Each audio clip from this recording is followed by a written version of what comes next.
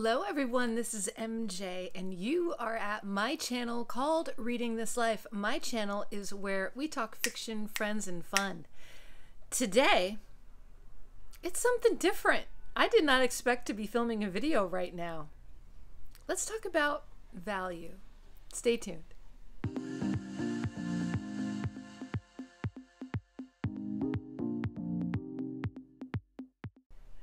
And remember, before we get started, would appreciate it.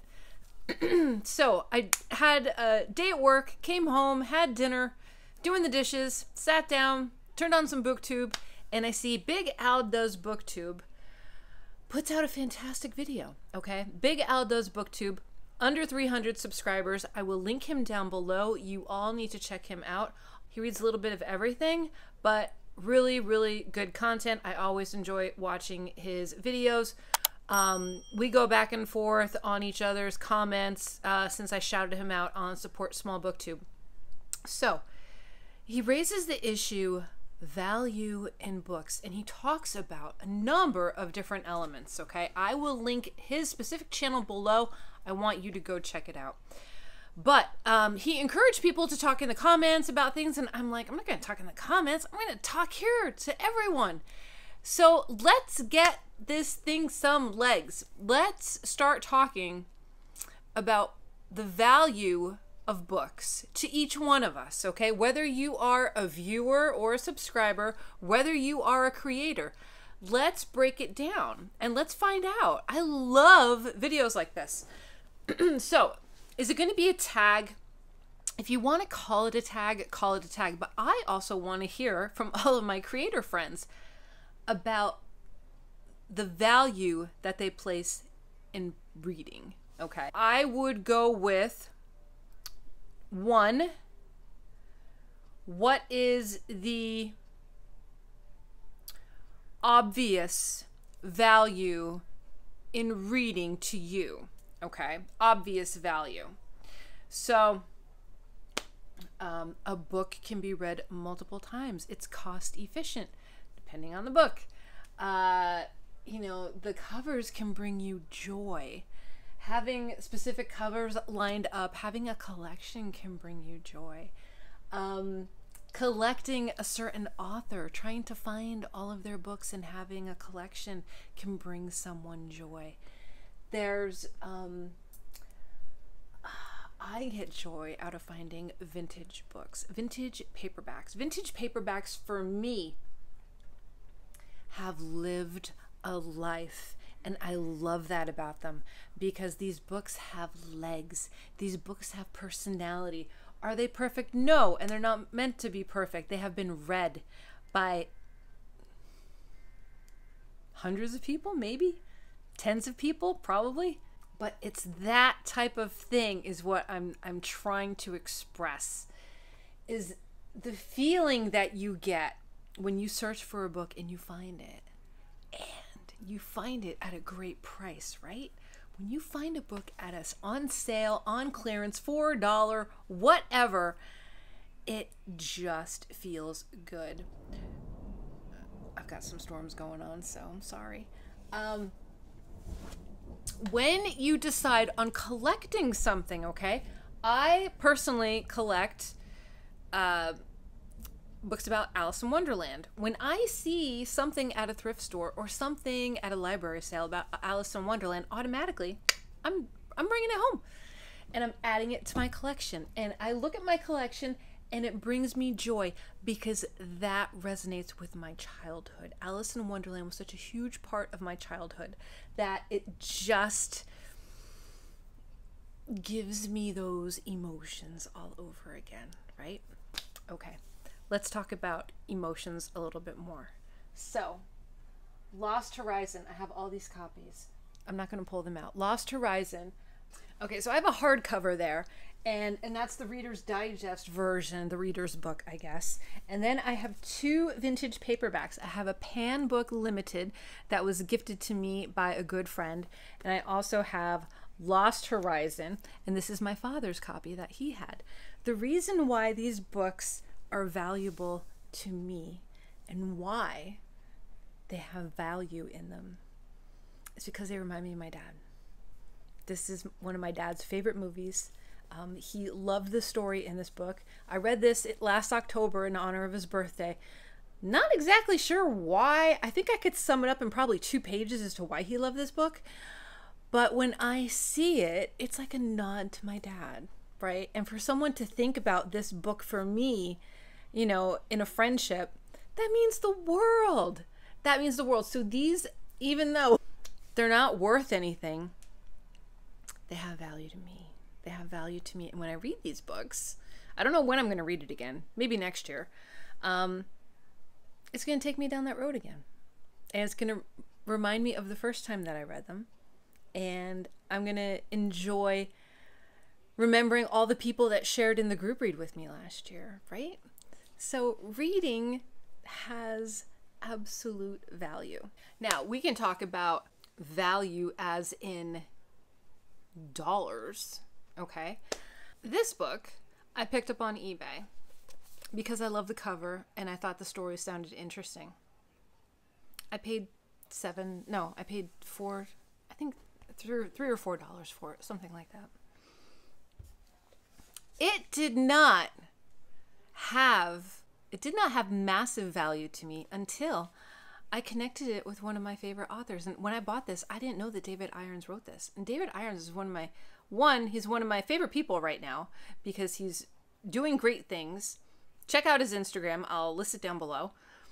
And also, I love his storytelling. His storytelling is fun. It's just good. And when I made the connection, after I bought it, this book that I paid $3 for, I'm like, I'll get to it one day, turned into something else just because of my experience with it. And that, to me, is amazing. So this has way more value. And the fact that when I bought it, it didn't mention that it was autographed at the time. And I didn't find out until later that it was. And that even created more value for me, right? Do you see where I'm going with this? Okay, so maybe we'll come up with some tag questions at the end. There are certain books that my husband has read that I will always remember because he doesn't read much. So when he reads, I remember what he reads because it's like 2 books a year. So those books I will always equate to him. Buddy reads. When I do buddy reads with people or group reads, the feelings, the emotion, the camaraderie that we have. I did a group read of The Night Circus last year. No offense to anyone that loves that book. We all did not get along with it at all. At all.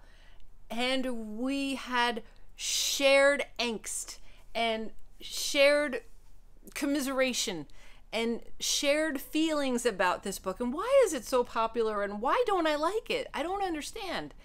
That has a communal value to it, right? Because even though I would want to, I didn't get rid of it, did I? No, I have it here somewhere. I'm pretty sure I still have it here. But when I look at it, even though I'm never going to read it again, and I'll always think, I thought I liked you, I didn't like you, but I had such good memories reading you with a bunch of other people. And that adds something to it, right? That adds something to the element of what we do and what we love. We are readers. Bottom line, that's it. That's what we do. Yesterday was National Read a Book Day in the United States. I'm not sure if it was worldwide or not, but I celebrated and I made sure I let people be aware that that's what yesterday was. But it is one of our favorite activities. It is probably like pretty close to the best activity that I can think of that I love and that resonates with me, and that has value. That has so much value. Reading is my peace. Reading is my time. Reading is my way of escaping the world and diving into something brand new. And I think we can all find value in that, right? So let's rewind. Let's talk about what we already talked about. Okay. So we talked about the obvious value of books. Okay. We're talking about monetary. We're talking about how you can get a book for $1 and the book will continue to give you life as many times as you want to read it. But it will also, books have the power to reignite emotions and memories. And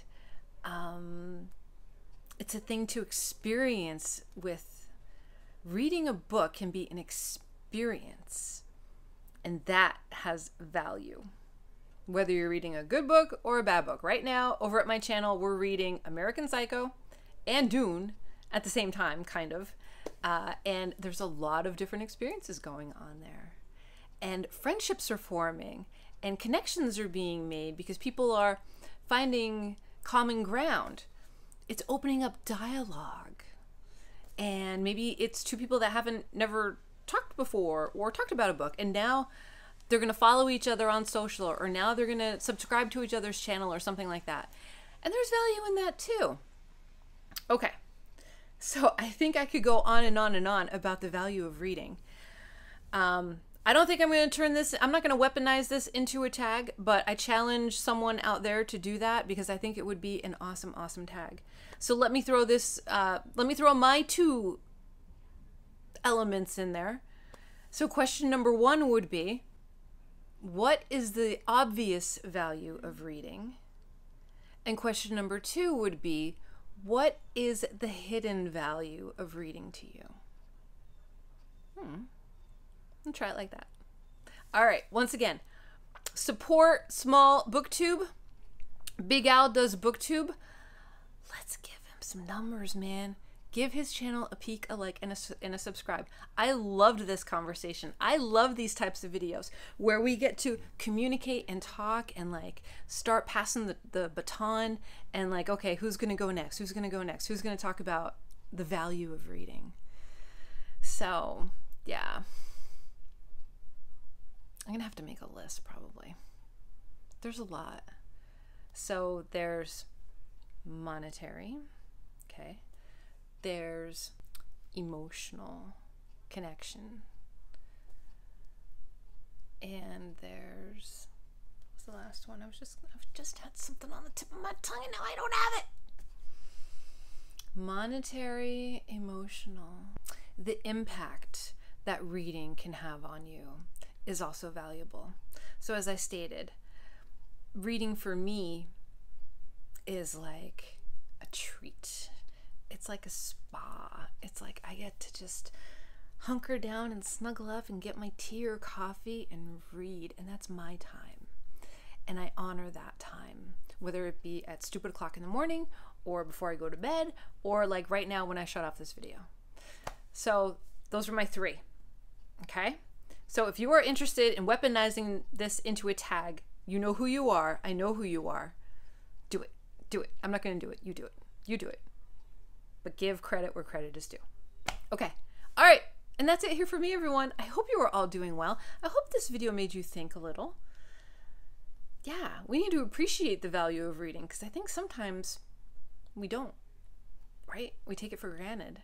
So let's not do that. Let's keep reading. All right. I hope you're reading good stuff. Make sure that you're taking care of yourself so you can take care of others. And I will see you in my next video, whether that be sooner or later. So until next time, everyone, goodbye for now.